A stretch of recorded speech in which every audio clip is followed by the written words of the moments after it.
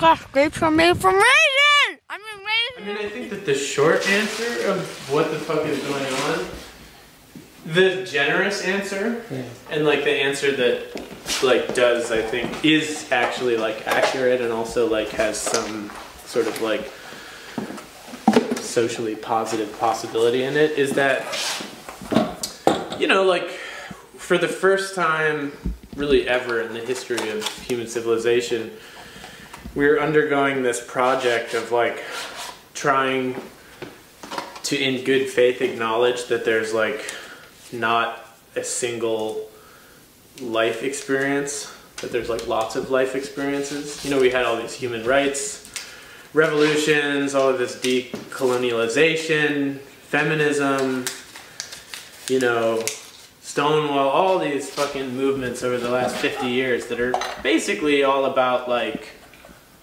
guess what? There's like, it's not all like white European men.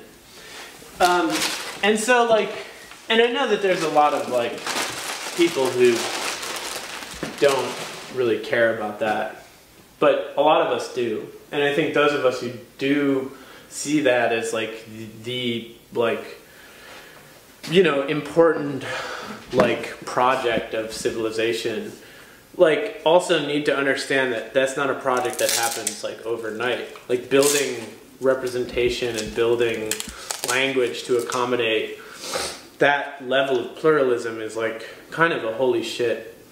Like it could take like another couple hundred years possibly for us to like own that, or even just like get to a place where we're not like drowning in it. And I feel like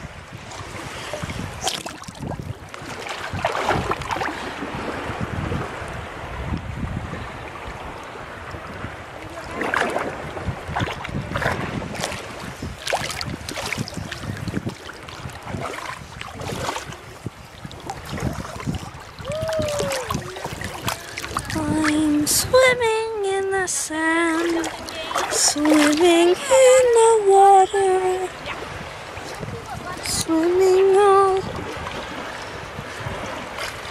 the places that belong to the no one of nowhere.